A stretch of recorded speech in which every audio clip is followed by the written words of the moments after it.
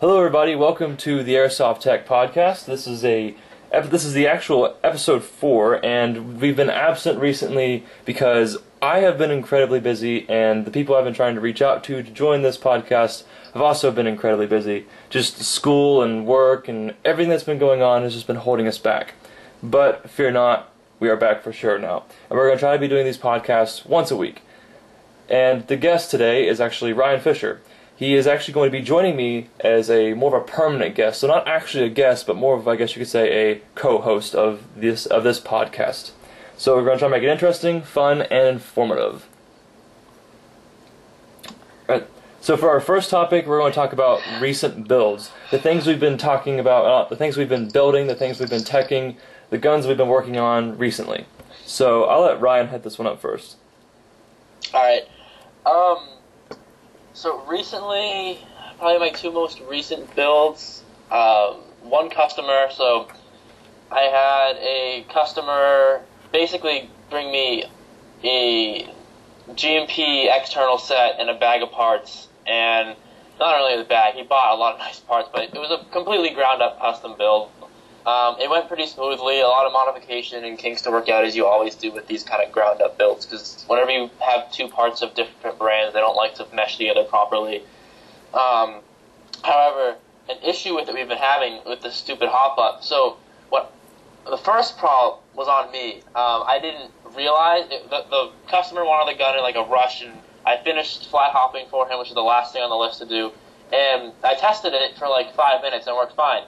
But because I only was testing it for probably a mag worth of shots to dial in the hop-up, I didn't realize that the hop-up wheel, it was a GMP hop-up, was actually insanely loose, and it would unadjust itself. So the customer got home, he set up his gun, he went to test fire it, and he said after like 5 shots, the hop just went completely away, and he couldn't get it to stay.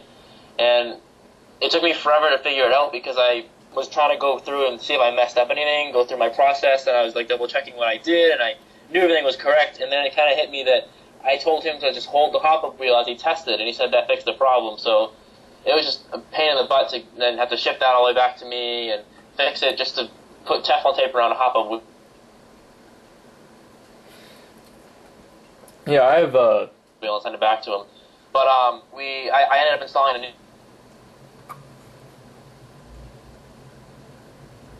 The post the hop-up wheel sits on and tighten it down.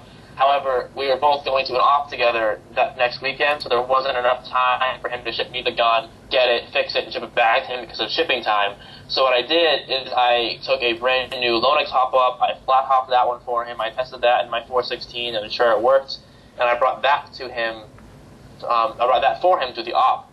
So we get to the op, we go to install it, and he's closing the receiver, and I think it was the receiver was caught on something, so he applied more force to close them, and all of a sudden, whatever it was caught on must have snapped away because the receivers jammed together extremely quickly, and he actually broke the post. If you look at an M4 hop-up, has the 3 dials on it. The one farthest to the right, he snapped it in half, and that's the one that actually moves the arm up and down. So now we had 2 hop-ups that were essentially broken. So I had to kind of finagle my way to fix it on the field for him, and I actually ended up super gluing the hop-up together because there's just no way it was staying together with the post snapped in half. And he played with that, but that was a very interesting and annoying customer build that I've been working on, and I might still have to fix it for him again like next weekend because I don't know if he wants to keep that half together super glued hop-up in his gun. And unless I think Ryan could probably take a lot of time explaining that little annoying story. I've actually had similar issues, like similar silly over-the-mail issues where, like, I'll get sent a gun. Like, it's like, well, this isn't a recent build, but it was like one of my first builds I ever did for a customer. He sent me his gun, I worked on it, everything went smoothly. I just, like, one thing I forgot to check was that when you turn the motor plate, it was really loose. Like, the motor adjustment screw was really loose. So after, say, like 5,000 rounds, the motor height was way off. So the customer, messaged me back and was like, hey, my gun sounds awful, and it, lost rate of fire, trigger response is horrible, and it just all around sounds unhealthy. So he had to send it back, and after like an hour and a half of me trying to figure out what was wrong with it, I noticed the motor screw unadjusts itself when you shoot it. So it was just a huge pain, and that was like one of my first builds, and I almost was just like, I'm done with teching, because this is silly. But I figured it out, so yeah. Yeah. But a most recent build for me, oh goodness, I have a lot. I've been working on an DSG, or a DSG. I have an SHS DSG that the customer sent me, and so this is all customer build. I know, boo. Okay. Siege tech. Hear me out on this one. This is actually interesting. I've got the SHS DSG right here, and believe it or not, it is incredibly sturdy feeling. Like, I actually have faith in this thing to hold up to an M170 at like 60 RPS easily. It feels tough. And, I mean, SHS sector gears are good. I don't have many break. I don't think I've actually ever had an SHS sector gear, physically break down through gearbox usage. It's always been through like a factory default, where like the screws weren't in all the way, or like the halves were separated. They've never actually broken down. So the SHS DSG build is something like a M150, 18-to-1 gears. The SHS DSG, of course. I believe it's a JG Blue motor, so this should be getting around 42, 43 RPS, which is going to be pretty great on the 11.1 volt. But the coolest part is that it's in a Masada ACR. So it's going to take a lot of work. Is it an A&K, or is it a Magpul Aries kind of base? Unfortunately, it's the A&K version.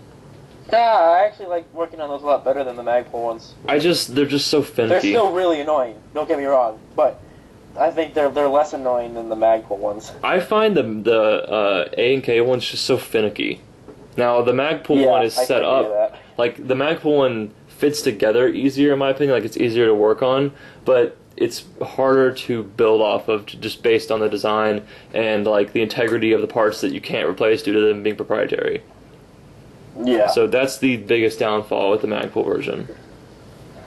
Yeah, I know, I personally own an A&K, Masada, actually, and it went through, I think, 3 builds in its lifetime until I finally just said, screw it, and I threw an SMP system in it. That way I don't have to open it up anymore. But it's not that it couldn't be done, it was just that it was way more annoying than your standard system. Like, and obviously it's an A&K, so all the stock parts, there's only so much you can really keep reliably. The hop pump is trash. I don't know, there's no other way to say it. It was designed... the design was fine, but they executed it terribly. Like, I remember, I got it in a trade with a friend, so I was not expecting it to work that well anyway. I was expecting to have to fix it, but I remember the hop's clear, so you can see how it works. And with the hop on max, it still didn't protrude into the barrel at all. There was no nut coming down. You just literally couldn't apply hop. There was no way to. It was the stupidest design. Wow.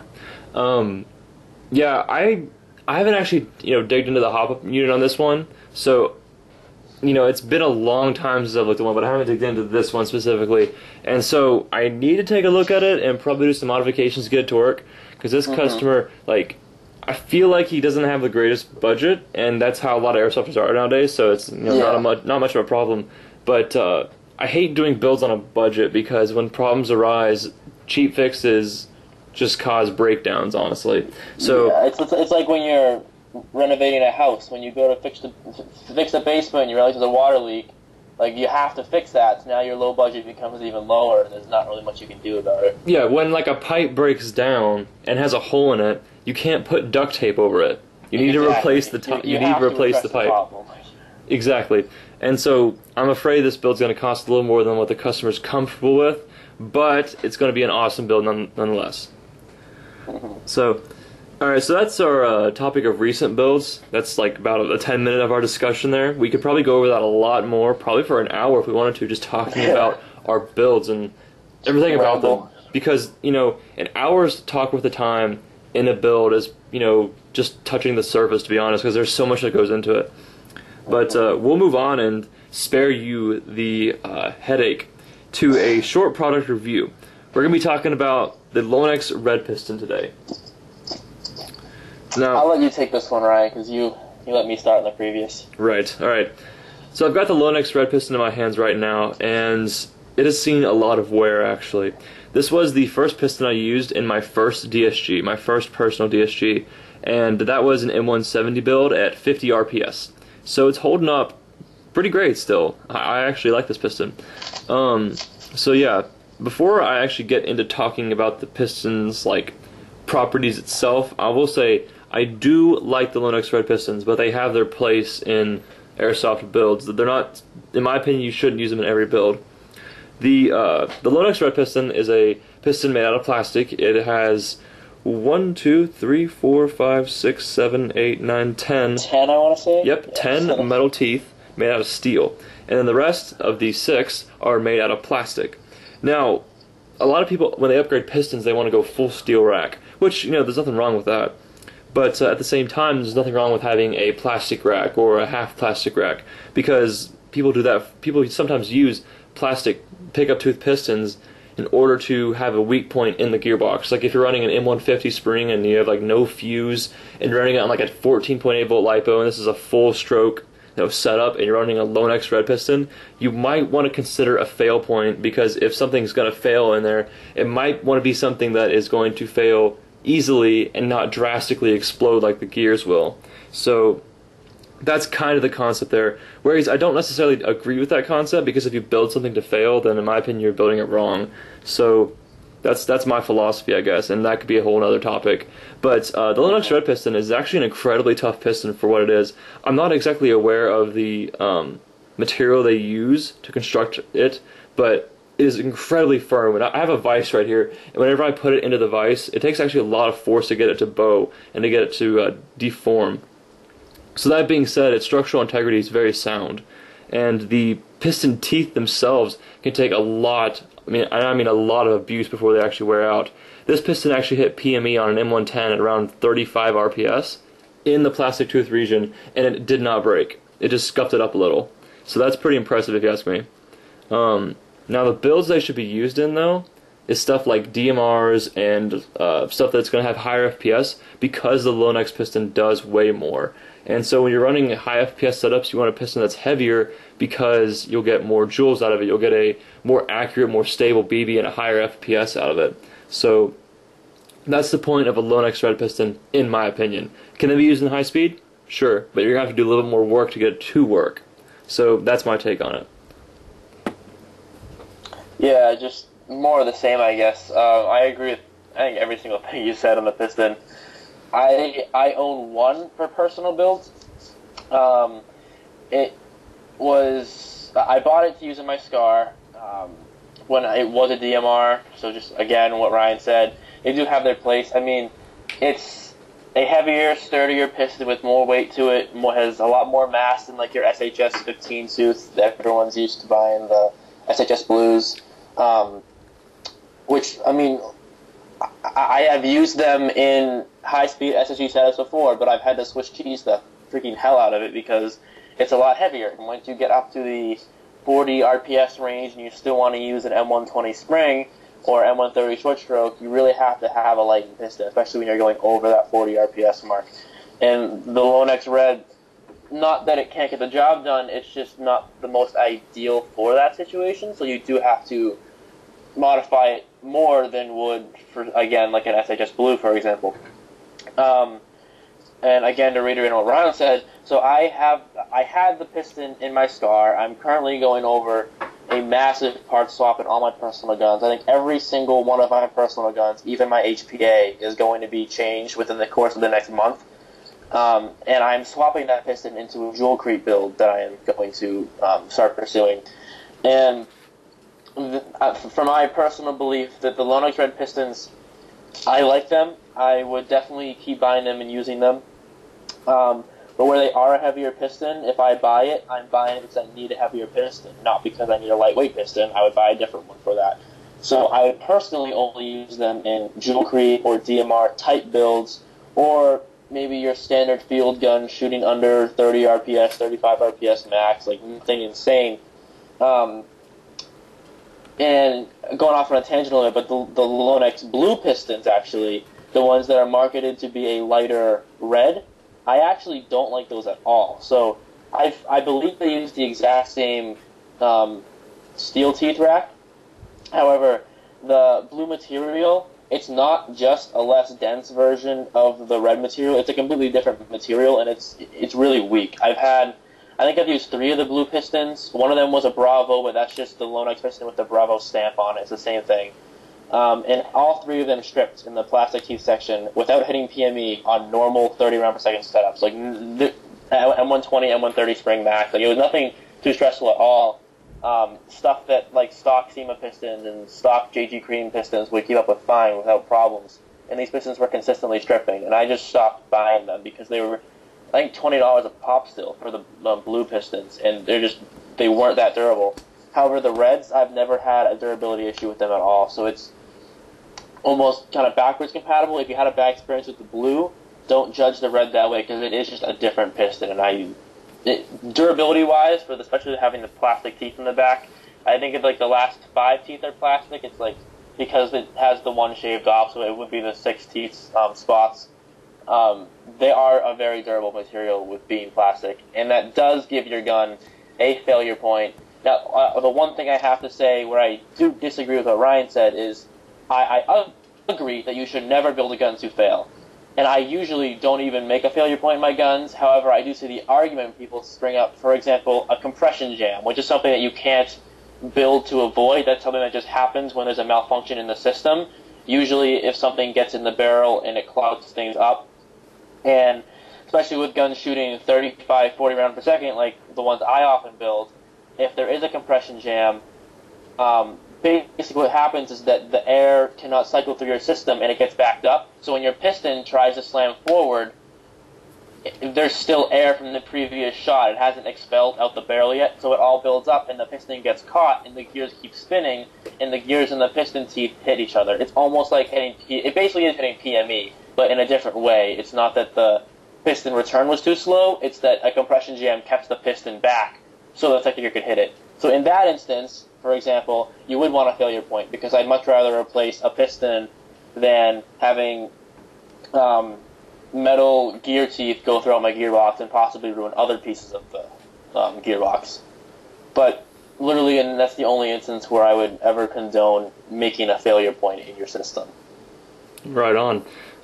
Yeah, I've gotten into debates with other techs about that, and I do see the point in it, but at the same time, and this is like only my experience really, I've honestly never had a catastrophic compression jam. I've never had one that's just destroyed everything. No, I haven't either, but yeah, I've seen people who have had it, so it's not an unrealistic fear to have, I guess. Yeah. But it's like, you know Lefsy on Airsoft Society, right? Yeah. A while back, he used to talk about like the strength of the SHS piston, and like I guess he still does. I'm pretty sure I know yours. Yeah, didn't he say he had a compression jam at like 50 RPS in his SSG, and the SHS piston broke his sector or something like that? Yeah. So the piston failing. Yeah. Yeah. And so like, I find that like really funny. I don't know why. No, I do too, but it's stories like that bring to light. Like, sometimes it is worth having a failure point. Mm-hmm. But, like, again, there is two sides to the argument, because I don't want to... At the same time, if I'm building a system with a failure point, that means naturally that point is going to degrade faster over time. Exactly. And naturally that point is going to eventually fail through normal use without a compression jam. So, like, there are two sides to the debate. Like, mm-hmm. Yeah, I need to build a gun where I just build it, like, out of, say, like a basic 30 RPS setup, and I don't touch the insides at all until it breaks. That's what I need. That's what I need to do. I need to isolate it to just like the piston and the gears and see what breaks first. Yeah. So that'd be another good topic for us to go on. But I'm afraid it's time for us to move on to our next topic, which is XT60 connectors versus Dean's connectors. And I'll let Ryan take this one since I had the previous one. All right.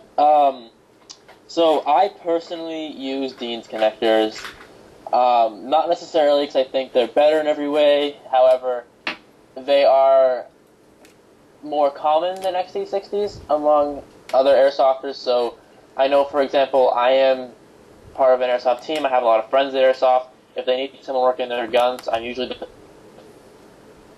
first person they go to. and I just wire all their guns to Deans. It's a lot easier. So if they do need an extra battery, all my batteries are already on Deans, so it's easier to just kind of stay with that system. If I were on XT60s and they were all on Deans, I wouldn't be able to help them. But also in that regard, some people like the opposite. They like having their batteries wired to the other connector so that they can't let someone else borrow their stuff. Exactly. I love that. I love that one too. A couple times actually, but I feel like I'd be a little rude. I'm the only person that runs nicer LiPo batteries for a while. I think my teammates are starting to get them, but until then, I was always the battery whore among my friends because everyone else would have the 8.4 or 9.6 cycle monohydrates, and then I'll have a 14.8 volt LiPo just sitting in my bag casually. But getting more on like the actual connectors themselves, I also like these connectors because they're a lot smaller. So when I wire guns to buffer tube LiPos, I recently started wiring MOSFETs inside the gearbox shell. I didn't used to do that because I always had the fear that the glue you hold it down with and the pressure in the shell wouldn't be enough to hold the MOSFET in place, and somehow, some way, the spur gear would just rape it. System. Yeah, so I always had that kind of thought in my head that it could happen, so I didn't want to put that in a customer's gun. And call me back 2 months later that his gun, his battery caught on fire and his gun wouldn't turn off full auto because he stripped his MOSFET or something stupid like that. Yeah, literally stripped his MOSFET. That would actually be what happened, guys. Because the spur would just destroy it. Yeah, because the MOSFET has gears and teeth in it. No, but, yeah, I didn't want to put it in a customer gun and have it fail on the customer because I was unaware that it could have failed that way. However, in my most recent build, I did, and it's working fine so far. I have no regrets, and it frees up a lot of space in the buffer tube to fit batteries. And one of the reasons why I don't use XT60s is because where I usually wire things to buffer tubes, every company makes different specs for the buffer tubes, and sometimes, especially where I used to put MOSFETs in the buffer tube as well, it just took up too much space, and it was kind of annoying. Or, for example, with a SCAR, so not an M4, where you actually have to fit the connector through various holes to get in the stock, or an ACR, where you need to fit it above the charging handle through the bolt carrier into the handguard. Like, the XT60 connectors were actually too big to fit in those spaces. So instead of dremeling the customer's gun, I just give them a smaller connector, and it all works fine. Yeah. Now, on the specs of the actual connector, I know there's a lot of rumors going around which one's better and which one's worse. Something that's really, really important to point out is that 90% of airsofters don't use actual Deans connectors. They use clone Deans, kind of like how in airsoft we have JGs, like a clone company. They copy the TM design and use their own cheaper, sturdier parts. They don't tune it as well to get it out there. Companies do that with everything, not just airsoft guns. So Deans connectors, the legitimate ones, cost a lot more than the clone ones. So when you go to clandestine airsoft, for example, the XT gripped Deans connectors, those aren't legitimate Deans brands connectors. Those are just Deans connectors made by another company. So they're not as high quality. They're still much better than the Tamiya connectors that come on like 99% of stock guns still. It's just beyond me why they do that. It must be a little cheaper. It saves them like $1 per gun. It's a standard. Boo. Yeah, you need to change the standard. Go GMP. They're the only ones doing that right now. But so what I was getting at is you can't necessarily compare those Deans to XT60s because XT60 clones are not very popular at all right now, and I think that's because the XT60 itself originated from like another China clone company, so like there's nothing to clone it right now. And I know Hobby King, all their Turnigy LiPos come with XT60s standard. So it's really hard to kind of like compare the XT60 to the Deans clone. However, if you compare it to a regular, actual, legitimate Deans connector, I think the Deans has less resistance, and the XT60 allows slightly higher current flow. Yeah. If I'm remembering that right, I might be again. Even if I'm pulling that info from like a Hobby King forum, so I'm assuming that person that posted the info was right, which it could be wrong. I have not done the test myself, but from what I remember, the legitimate Deans and the legitimate XT60s, for airsoft purposes, in the current draw for airsoft guns, the legitimate Deans actually, they're smaller and they have less resistance in them. The XT60s, however, They're much easier to clip, they're much easier to take apart, they're much easier to solder, and they have slightly more resistance, but it's almost negligible, like what we actually use in an airsoft gun. And then compared to the Dean's clones, the XT60s are better in every way, except they are bigger, and which is like what I talked about earlier. Yeah. I'm pretty much on the same page with Ryan. Again, comparing Deans and XT60s isn't like near just, it's almost preference really. Personally, I prefer Deans, and I have reasons why I prefer Deans, obviously, but Ryan already said them. It's the small size of them. It's the fact that it's more of a standard in airsoft, I guess you could say, because the current standard in airsoft is Tamiya connectors, unfortunately, which upgrade standard would be like Deans. Yeah, an upgrade standard is Deans. So like an upgrade standard in airsoft today for like motors is a neodymium motor, not a a brushless motor. That's not a standard. That'd be something like that probably 1% of the techs in this world have actually gotten to run properly. So it's not an upgrade standard then. But if you take a look at Deans and XT60s, you get obvious differences, and like on the actual function of them, you get differences as well. I believe Ryan is right when he's saying that the XT60s have more resistance, but they can handle more of a load, so they're better. That's why Hobby King sells them on most of their lipos, because most lipos on Hobby King, believe it or not, they're not bought for airsoft purposes. They're bought for like running RC tanks, planes, boats, stuff that actually draws a lot of current. Not like you would think that in airsoft 40 amps is a lot of current. No, try like 200 amps in an RC car going like 95 miles an hour. Those things are sick, though. Yeah, that is amps, not airsoft. So a lot of hobby enthusiasts don't understand airsoft because of that. They're like, oh, my RC car's 50 times more powerful than your airsoft gun, which is true. But that's why they use XT60s instead of Deans. So Deans have a different purpose. So do XT60s. So they're kind of uncomparable. But a lot of hobby enthusiasts that used to use RC cars, and they get into airsoft, they automatically use XT60s because it's what they're familiar with. So that's just kind of what happens. So normally when somebody who uses XT60s, they're typically somebody who has been in the hobby before and understands it more, and that's just what they've used before. So that's kind of what I've noticed. People that use Tamiya connectors aren't in the know. People that use Deans are in the know. People that use XT60s are the know. So I mean, they're the cool guys. Yeah, they're the cool minority. So that's the thing here. But Deans are kind of like what Ryan said, the upgrade standard. So yeah, that's pretty much Deans versus XT60s. I figured that'd be an interesting topic to cover, considering they're almost uncomparable, but at the same time they draw parallels. So that's what I thought would be kind of cool. All right. Before we do head off here, I would like to do one more thing.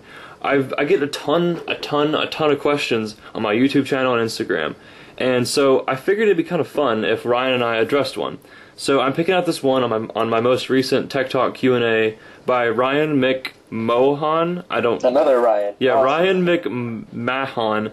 I don't know how to pronounce your last name. I'm butchering it. I know how to pronounce your first name because I have your first name. It's a beautiful name. It is a fantastic name. All the techs have it. So you're destined. And he asks, do you think that there will ever be lower ratio gears than 10-1? Like maybe an 8-1 TSG? TSG, no. Sorry to crush your hopes and dreams right now. It's just not practical from like a mechanical standpoint. Like, I'm sure you can achieve it in some ridiculously insane, stupid setup that we would have to go over and throw our minds together with everyone else in airsoft mechanics and kind of talk about it. But honestly, from a practical like airsoft standpoint of getting rounds down range and not just having a gun cycle, I really don't think a TSG would be viable. Yeah, addressing the TSG one first, because that's the one we all got real fast. Sorry, it's a cool concept, but yeah, it's just not happening. I doubt it. So with the TSG, you run into several problems. First problem, let's just completely skip the fact that it's 5-tooth per side, and and just move on to something else. So other than 150 FPS per shot. Yes, because you can space an MS210 spring, right? Yeah, that too. And that doesn't put any extra wear on your gearbox shell at all. None at all. So the first problem you're going to run into is feeding. And feeding getting that tappet plate to return in time and getting it to pull back far enough and getting the magazine to push a BB up in that chamber before it cycles is going to be near impossible. Now, if we were to run like solenoids, like Polar Stars do, and we can get it to feed like that, and it reduces all the wear off the tappet plate and all the feeding issues there, the mags probably wouldn't be able to keep up. And if we somehow get a mag to be able to keep up by like spacing the spring out, then we're only going to be getting like 70 rounds in the M4, mid cap, and a TSG, if you want to really push some limits, is going to go around 100 RPS.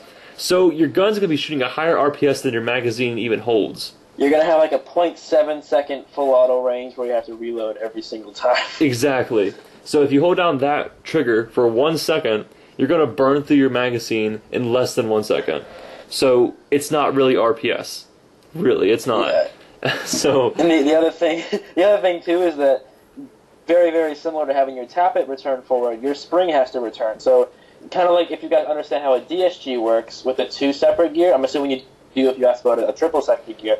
The reason why you use heavier, a lot stiffer springs isn't in half of it is because of the FPS. You need to regain that FPS somehow, but the other half is because you need the piston to return twice as fast as it normally does, because it has to be returned stationary before the sector gear teeth come to pick it up again, or else you hit premature engagement. So now if you have a triple sector gear, it has to return about 75% faster, not just half as fast, or twice as fast, like, what am I saying, 275% as fast than it previously did, which means you'll have to literally use a spaced M210 spring to maybe get it to return in time without hitting PME, and then even at that, you're still going to have 190 FPS, like, max, 200 FPS maybe. It's really just impractical.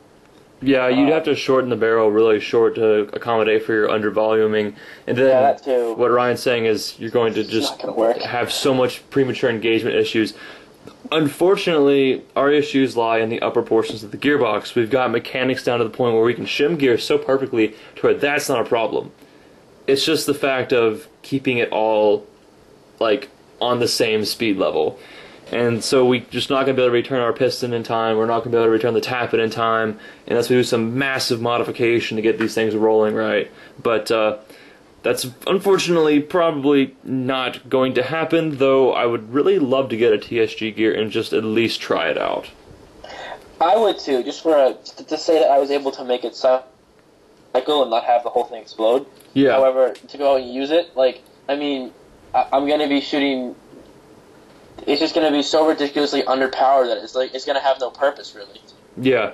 Now, see, if you could take like a 32 TPA motor, 18-to-1 TSG, you'd probably get 40 RPS on 11.1 volt, which is pretty solid. But maybe like 40, 50.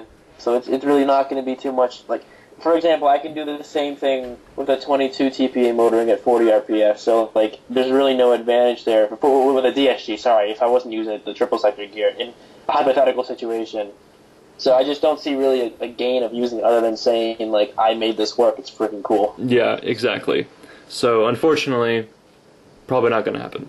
But the next part of the question, which is really interesting, just, lower than 10-to-1 ratio gears. Do you think that's possible? That's interesting. That's an interesting question, because I've thought about it.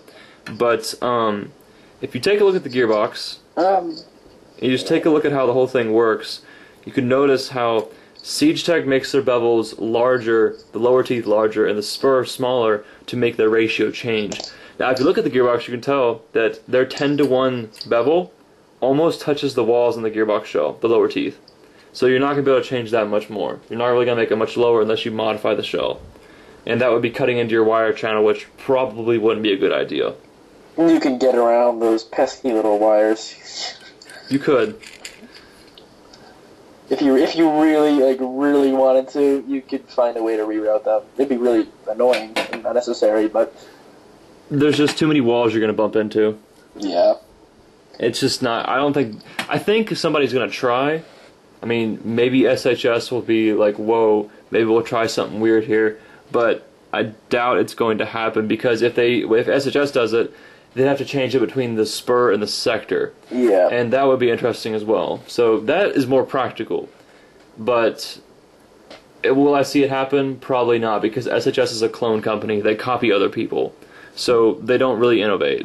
Yeah, look at that SHS DSG. Yeah, exactly. So if there would be a SiegeTech TSG, in 5 years expect an SHS TSG. Mm. And so that's basically what's going to happen. The other thing about that is, I know before Riot and made the 10-to-1 gears, 13-to-1 was kind of like the industry standard for like the lowest ratio. If you want a stupid retailer website like Airsoft GI, they were always a super high speed upgrade gears, and anywhere else it was just SHS 13-to-1s. But I didn't really think it would get much lower than that, and then the 10-to-1s came out. So right now, I don't think it's going to get much lower than that, but there's always a chance that someone comes out with 8-to-1s, for example, or 9-to-1s, or even now how people are selling 12-to-1 ratio gears, where there's no different, like their output. For example, SHS manufactures 12-to-1 and 13-to-1 ratio gears still. It's not just that they relabeled the ratio, like they still make both, and there's hardly any I haven't noticed a difference between either. I've used both of them. So for the company to make 9-to-1 ratio gears, just to kind of say we have the lowest ratio, I don't think it's possible. But again, as you get lower and lower, I don't know how practical it will be, because eventually there's a point where only the lower ratio you get, the higher torque motor you need to pull it efficiently. And because it puts more strain on the motor, that's just naturally how the mechanical system works. Especially if you're using a system where you don't have an M100 spring, for example. Let's say you have an M140 spring. Not high stress, but decent stress. And you have a stock motor. So the best way to illustrate this is without the upgrade parts we have right now, with maybe some stock parts. If you ever own a combat machine M4, and you replace the spring with an M140 and the gears with 13-to-1s, you would notice that the motor can no longer pull your gun. It just doesn't work. Of course, I can probably plug in a high-powered battery and get it to kind of struggle over until the motor burns out, because those motors suck, asshole. But, completely different topic. It just doesn't work. There's too much strain on the gearbox. And what you'll notice is that if you change those gear ratios up to maybe a 32-to-1 torque set, it would be able to pull it. Very, very slowly, but it would be able to pull it, because that's what the ratio in gears is. It's distribution of torque and force. If the gears take a lot longer to turn, they're easier to turn. If the gear ratio is a lot smaller, they turn quicker cycle, make them turn. So, do I think it can get lower? Sure, why not? I thought 13 was going to be the limit. C-Check proved me wrong and made 10-to-1s. Do I think it's necessarily going to get more and more practical the farther we go down? Probably not.